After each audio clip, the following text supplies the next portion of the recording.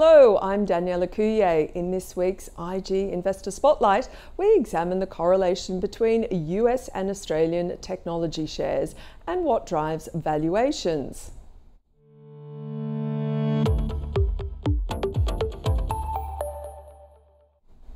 We examine the outlook for WiseTech Global and the market's view on the company's recent earnings and the outlook statement. We then look at Megaport and what is driving earnings growth.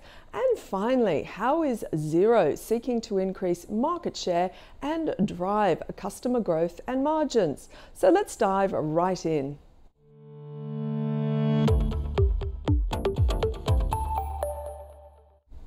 WiseTech Global is a $22 billion company which offers global software services to the logistics industry. WiseTech results for full year 23 beat market expectations. However, the company lowered full year 24 expectations due to the integration of lower margin acquisitions.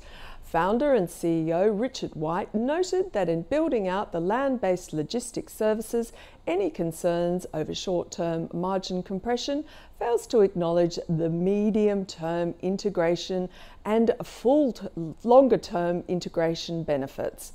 According to FN Arena, the average share price target is $79.53, with Morningstar the highest at $95 per share.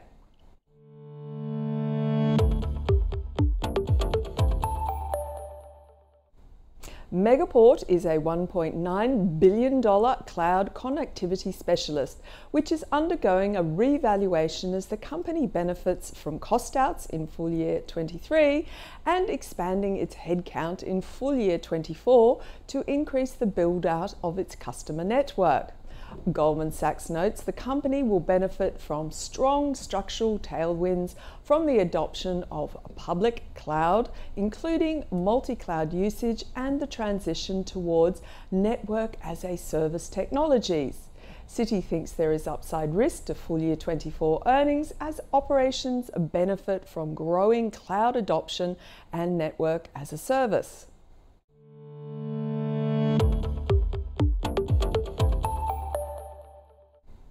Xero is a $17 billion accounting software company which focuses on improving profitability through cost outs and price increases.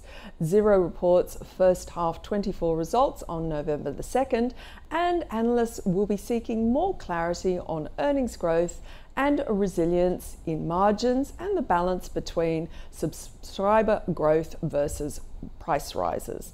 The FN Arena average target is $1.1756, and Goldman Sachs is one of the most bullish with a target price of $147, and the stock is on their conviction buy list.